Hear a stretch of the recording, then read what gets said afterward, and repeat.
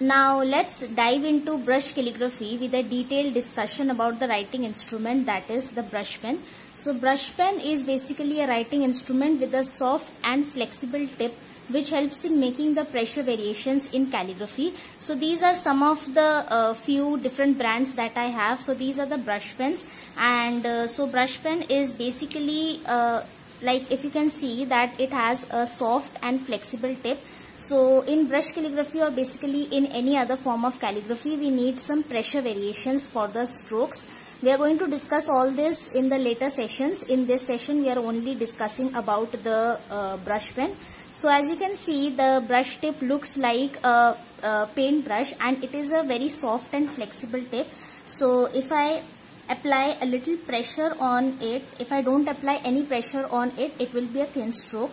And if I apply too much pressure, like the most pressure that I can apply, then it becomes a thick stroke. So due to this quality, we are using brush pens in calligraphy, and every other brush pen has its own pros and cons, and in this session we are going to discuss everything about brush pens, the different brands, the different types, and how to hold a brush pen, the different angle for the perfect calligraphy.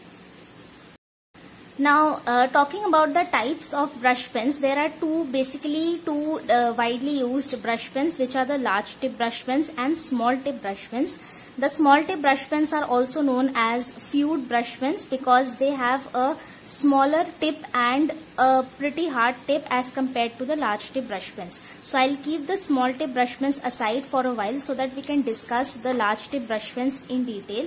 So as you can see, the large tip brush pens have a large and flexible tip. So for example, if I pick up the Agile Little Artist brush pen, so it has a large tip and which is flexible, and most of these, all of these large tip brush pens have a soft and flexible tip. So I'll show you all of these. So this one is the Doms. It also has a large and flexible tip. So the tip size and the softness and the flexibility varies from brand to brand. So large tip brush pen has a large and soft tip, flexible tip. So whenever you are purchasing brush pens for calligraphy, look out for soft and flexible tip because for example, this Agile Little Artist brush pen, it is a twin tip brush pen. So we have a large yet soft and flexible tip at one end, which is meant for calligraphy. However, we also have a different kind of brush tip which you might get confused while purchasing brush pen.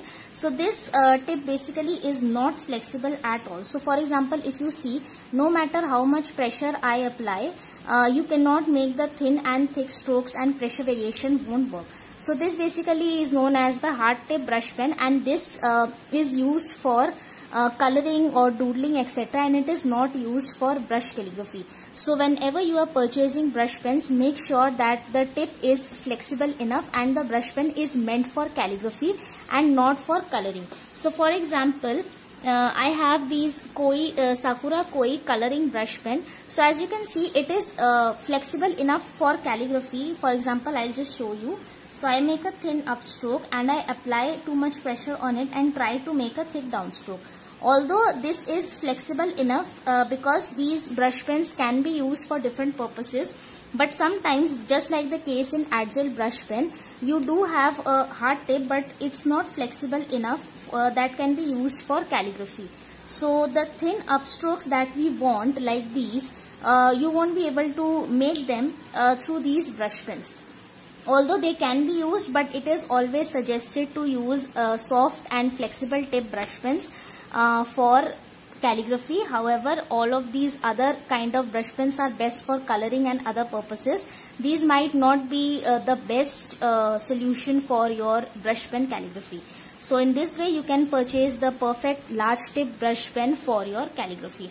Now let's discuss a few of the most widely used brands and discuss how they are different from each other. Now talking about the most widely used brand, which is this Agile Little Artist brush pen. So these pens come in a pack of 250 rupees, and there are 12 pens in a pack, and these are the best for beginners. because first of all they are budget friendly, and secondly they are twin tip brush pens. So this soft tip side is used for calligraphy. As you can see, it is soft and flexible enough and is best for calligraphy. However, the hard tip one is can be used for other purposes like coloring or sketching, etc. And these are not too much flexible, neither they are like too stiff to use for beginners.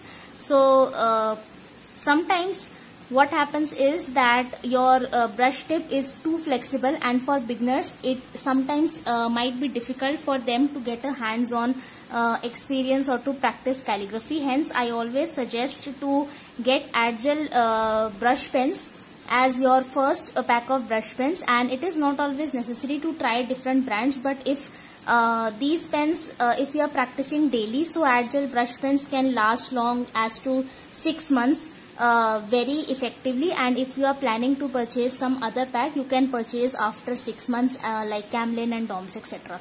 So this is the brand which is suggested by me for beginners, so always go for this one.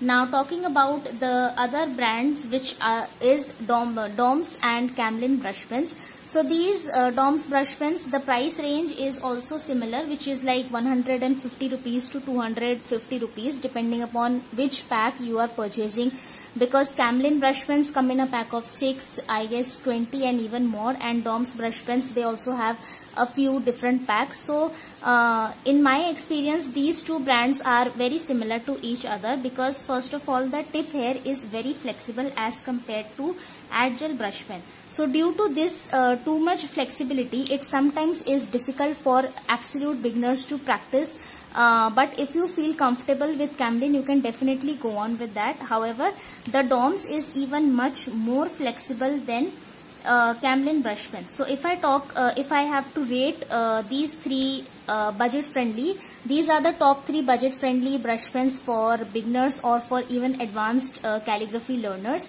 So if I rate them in terms of flexibility or in terms of best for beginners, so this Agile brush pen is the best for beginners, as these two are much more flexible as compared to these one. Once you get hands-on experience with this Agile Little Artist brush pen, you can definitely try on these two as well. If you already have any of these two brands, there is no need to purchase the Agile Little Artist brush pens. You can definitely practice brush calligraphy using any of these brands. So brush pens can also be used for coloring and sketching, etc. But in this course we are talking only about brush calligraphy. So yeah, you can choose any of these 3 brands. Now let's look at some high priced brands as well. So there are many brands like Karin markers, which is also known as the ultimate brush marker, and we also have Tombow, and we also have Sakura Koi coloring brush pen. So these are the large tip brush pens. So there are many more brands, but these are the most widely used. So we are just discussing a few brands. So Karin markers and Tombow dual brush pens, they are priced in the range of something around 180 to 200 rupees for one pen. But Karin and both of them have their own pros and cons. For example, Karin markers come with 2.4 ml of liquid ink, so it makes it last longer than forever. Because to be honest, I have been using these brush pens since I guess 2020, and these are still good as new because of this liquid ink. So you just have to use it as you want to. Like as you can see, this is juicy and this is like as good as new. So Karin markers are very good if you want to invest in some brush pens, and these last long as well. However, the Tombow dual brush pens, these are also very similar in terms of the price, the 180 for one pen, and the best part about is that it is dual brush pen. So for example, if one side is a brush pen and the other side is a fine liner. So for example, if you want to like sketch around or doodle around or make a shadow, etc., you can use this pen as well. So again, there are pros and cons of the brands, and you can definitely try on these pens as well. Although there are a little above the budget friendly slab of the price, but if it's under your budget and if you want to try it, definitely go on. with it. And talking about the nib, Karin markers is much more flexible and controllable as compared to Tombow dual brush pen. And in my experience, I have seen that Tombow dual brush pen's brush tip frays after a few uses. Although I have been using this particular pen for more than 2 years, but I have not used Tombow much in calligraphy, because in my experience the nib frays off in a pretty little time. But Karin markers, this is actually the ultimate brush pen, and you have 2.4 ml of ink and you can just use it. So for example, if you are not using it regularly, it won't hurt the quality of the pen. So it is last longing and durable as well. And talking about Sakura Koi coloring brush pen, as I told you earlier, this is brush tip here is very similar to Tombow dual brush pen. It is not too flexible like Camlin and Doms, but also not too hard like a hard tip brush pen or a coloring brush pen. So this can be used as for calligraphy, but the thin upstrokes that we make, the hairlines, which are known as these are known as the hairlines. So it actually affects the quality of the thin upstroke, because it is not as thin as, like for example, the art gel brush pen or any other brush pen for that matter. So you can give it a try, but for calligraphy I won't suggest it, as it is pricey as well. It comes for something around 180 to 200 rupees for one pen, and if you are investing in such a pen for specifically for brush calligraphy, then this might not be the best one. So yes, this in this way you can actually choose the brand that works for you. The only thing that you have to look for is the flexible and soft tip, and depending upon your budget, if your budget is for art gel or Camlin or Doms, you can definitely pick them. And if you want to invest more, definitely go on for some high priced brands as well. But only look for that the brush pens are meant for brush calligraphy and not for coloring, and always check that the tip is flexible and soft enough for calligraphy. Now these were the pens that work on white paper only, but what if you want to do calligraphy on black paper or on some dark colored paper? So for that you can have metallic brush pens. So Doms also have just two metallic, Doms just recently launched their Doms Metallist brush pens as well. So if you are looking for budget friendly metallic brush pens, you can definitely go on for Doms brush pens, because these brush pens are really juicy and they definitely work really good on black paper or on cardboard or other kind of surfaces like dark surfaces or dark colored sheets. So you can go on for Doms. And if you if you want to invest that much of money in a particular brush pen, you can also check out the Karin markers, Deco brush markers, which are the metallic pens. They are priced at around 250 for one pen. So they are also really good, and again with that 2.4 ml of Japanese ink, it doesn't dry up quickly and it lasts longer. So these were the two. There are also many other brands like Prustro metallic brush pens, and I guess now different brands are coming up daily with more kinds of brush pens. So you can also check out them as well, but always make sure that the tip is soft and flexible, and the brush pens are meant for brush calligraphy and not for coloring. Now let's also talk about fluid brush pens or small tip brush pens. So in calligraphy we usually use large tip brush pens, but if you want to do calligraphy on a smaller space, or if you want small letters, small size letters, like for example if you can see this one and this one, there is a very much size difference in both of them. So if you want to like write poems or paragraphs or something like that, you can definitely go on with fluid brush pens. Now if I talk about the most widely used fluid brush pen, is this Tombow Fudenosuke brush pen. So there are two types of Tombow Fudenosuke brush pen. One is the hard tip and one is the soft tip. So the only difference is that in the tip flexibility. So for example, this one is your hard tip brush pen. So as you can see that I have to apply much more pressure in this case. However, this small tip brush pen, I have to apply like not too much pressure. So this one is the hard tip and this one was the soft tip brush pen. So as you can see that the hairlines are really thin, the upstrokes are really thin and neat in when you are using a fluid brush pen, and however the thick upstroke is very not too thick as compared to the large tip brush pen. So if I want to write in calligraphy in smaller spaces, so these brush pens would be the perfect for me. Although the pressure variation and the pressure variation might differ depending upon brand to brand. So for example, if I have to apply like 80% of the pressure in Camlin and Dom's brush pens, I might have to apply like 100% or even like all the pressure that I can apply for fluid brush pens. So the basics in brush calligraphy remain the same. The tip size and the flexibility only differs. Now we also have Pentel brush pen, which is very similar to the Tombow soft tip brush pen. As you can see, this was the Tombow soft tip brush pen and it is very similar. So the only thing is that Tombow does not sell different colors in the soft tip brand. They have a pack of 10 pens in the hard tip brush pen, but they don't have any colors in the soft tip brush pen. So if you are looking for more colors and soft tip is your style, then you can definitely try the Pentel brush pen as well. However, the price is kind of very similar, like 100 to 110 rupees for one pen. There is also one more brand which comes under the fluid brush pen, which is the Zig Fluid Bury. But in my experience, this actually neither is too small like these brush pens, but nor too big as compared to the large tip brush pens.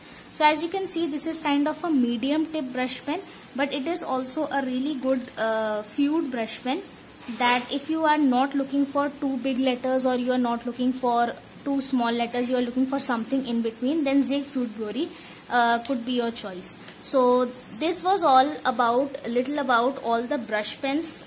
There are much more brands available in the market, and to be honest, now it's that 2023, people are also, there are different brands that are also launching their own brush pens. So for example, I recently saw Stick Hi-Fi brush pens as well. I personally haven't tried them, but they seem like fine for budget friendly pack if you want to look out for that. And there are also other brands such as Line Plus Brushworks or Ohuhu brush markers, and there are tons of other brush pens as well. So it is never necessary that you have to try out all the brands. You can definitely, if you have chosen Camlin or Doms or Agile, you can definitely just pick up and keep your calligraphy practice again and again. But I have seen and experienced myself that when you are learning a particular art form, you kind of want to explore the different brands and different supplies. So I would always suggest you that in the beginning, please do not skip brands and try different brands. Just pick up one brand. I would suggest you to pick up Agile brush pens if you don't have brush pens at your home. If you already have brush pens at your home, then perfectly fine. But if you are looking for new brush pens, purchase this Agile Little Artist brush pen, and it will very easily last long for more than 6 months even if you are practicing daily. And the focus in the beginning should be on practicing the basic strokes and getting better at it, and not at different brands. So in the beginning, just pick up one brand and just train your mind and practice using that brand only. And once you are you get a hands-on experience with that particular brand, you can either try on another brand of the same large tip brush pen, and you can also try on small tip brush pens. So this was all about different types of brush pens. Now talking about the papers that you can use for calligraphy, to be honest, for brush calligraphy you can use your regular printer paper, which is your 80 to 100 GSM regular paper, and you can draw your own guidelines. We are going to discuss about these guidelines as well in the next session. In this course we are going to practice on these large tip brush pens. I have attached the PDF file at the end of the course, so you can download and print it at your home or in your nearby local printing shop, and you can just print it on your regular printer paper, and that would be perfect for your brush calligraphy. I would suggest you to print on at least 90 to 100 GSM of paper, so that there is no bleeding, but you can also go on for the regular printer paper, which is 70 to 80 GSM, because anyhow you are practicing, and I won't suggest you to invest so much on printing and on papers and supplies in the beginning of the course. So you can do that as well. And these are the large tip brush pen guidelines, and these are the small tip brush pen guidelines. So both of these files are attached, the PDFs are attached in the course, so you can just download and print it as well. If you don't want to, you can also use these kind of square grid papers. If you already have these kind of papers at home, you might not need these kind of papers, although it is always suggested to use guide sheets, already printed guide sheets, so that in the beginning it's easier for you to focus on your basics, your strokes and letters instead of the guideline. So you can also use these kind of square grid guidelines, because these are the perfect sheets for maintaining the spacing and the line height and width, everything. So for example, if you especially for beginners, these kind of papers are really good, because you can just measure like 2 boxes for the width of the letter or 4 boxes for the height of the letter, and then you can just practice. So you can also get these papers. You can also for further, like if you are making artworks or if you are making some quotes, etc., you can definitely use ivory sheets. I'll attach a picture of the product that I'm talking about. So you can use ivory sheets, because they are something around 150 GSM and they are really smooth papers, so you can definitely get that. And we are also going to discuss watercolor background by the end of this course, and for that we are going to use watercolor background paper. At least 25% cotton and 200 GSM watercolor paper is needed for using watercolors and for using water with them. You cannot use watercolors, or you cannot make watercolor background on your regular paper, because they are not absorbent and it will definitely ruin all your artwork. So when we are at the end of the session, we are also going to make some watercolor background. So we are going to discuss about the paper in that particular session. So feel free to download and print the guide sheets for the practice, or you can also draw your own guide sheets like we are going to discuss in the next session. And okay, let's now move on to the guide sheets.